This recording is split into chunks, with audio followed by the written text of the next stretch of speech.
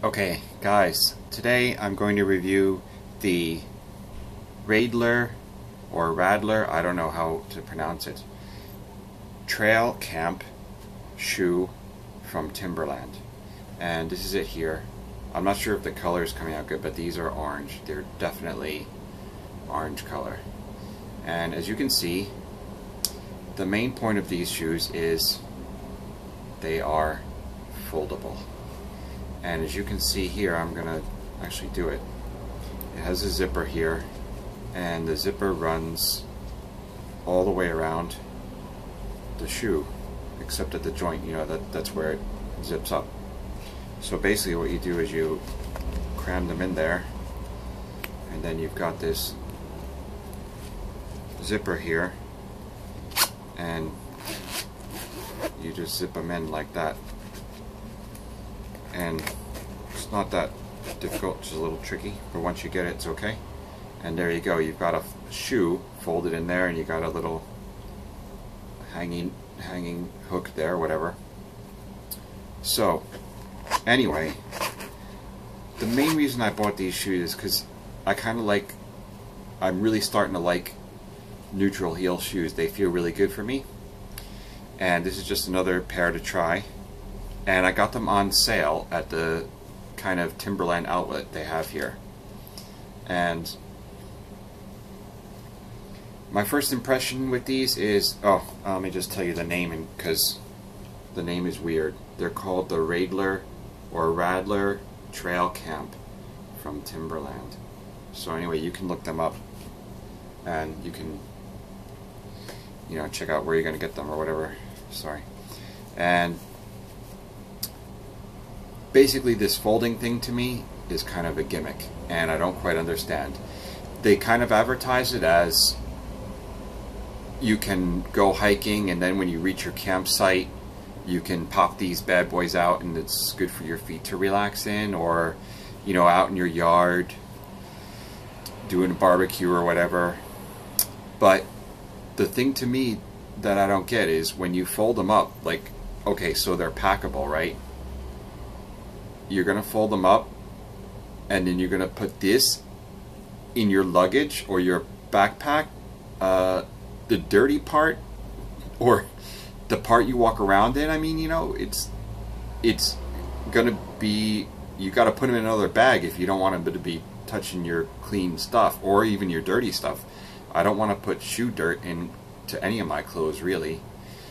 So I don't quite get that. Like, I was thinking, why don't they make it so that they fold this way? At least that way, this part would be a little more clean. Or do they expect you to wash this every time you fold it and pack it? That seems like a little too much labor intensiveness to make them worth carrying around for your camping experience. But anyway, maybe someone who's into camping can explain this to me better. Maybe I'm just ignorant about something having to do with camping. So the folding thing is a little bit of a gimmick to me. And the second thing about the folding is it comes with a zipper. Okay, so the zipper has a pull. The pull touches the ground at all times. Imagine for a moment, if you will, that you've gone camping, and now I don't know how many, I've gone camping a few times, not hardcore, but a little bit. Tent, mud, dirt. Think about it. This thing is going to wick dirt. I don't know about you, but I've never really seen a clean camp toilet in my life. And you imagine going to the toilet wearing these, and this thing, guys stand in front of the urinal, and this thing is going to collect pee. If there's pee on the floor, I'm sorry to say it, but that's just the truth. This thing is going to collect dirt, mud, whatever's on the ground or the floor. It's going to suck it up. And so in fact, I'm going to cut this off as soon as this video is over. I just wanted to show you. And the other thing is that this lip, I don't know if you can see it, but there's a lip there where the zipper goes up for them to fold into, right? So there's a lip there when you're walking around. And I don't know if you can see that, but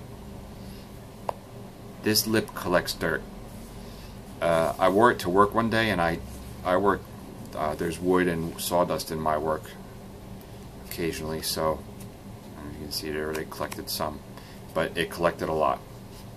And it also collected some dirt when I was outside, loose stones and stuff. So I'm not too thrilled with this kind of design.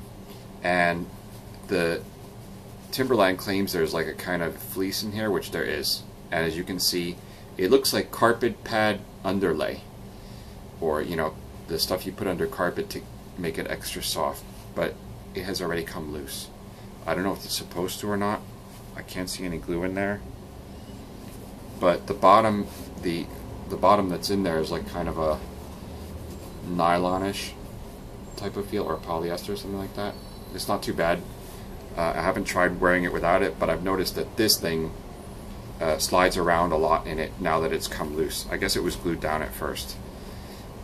So it's comfy, it's nice, but you can't walk too hard in them because this thing will slide around. So I'm either going to figure a way to stick this back down, or I'm going to remove it and see how that feels, and maybe just wear them with socks. I've walked about 10K in them. They're pretty comfortable, and I got them on sale at the Timberland outlet near my place, and they were the last pair in size 12, and that's a little big for me, but Timberland's always different for me. Sometimes I'm 11, sometimes 11.5, 12, and that's if they have those sizes, which they don't always. But I was so lucky, I got these, I think it was the equivalent of like 30 US on sale at the outlet, and it was the last pair. And they, before this, I saw them in Timberland for like 60, 70 bucks at US, and they were only orange, yellow, and black, and bright orange and yellow. I don't know if you can see the color well. The lighting here is not good. But now they have a lot more cool colors, and I saw red on the internet, and they have some like designs. So they're pretty nice.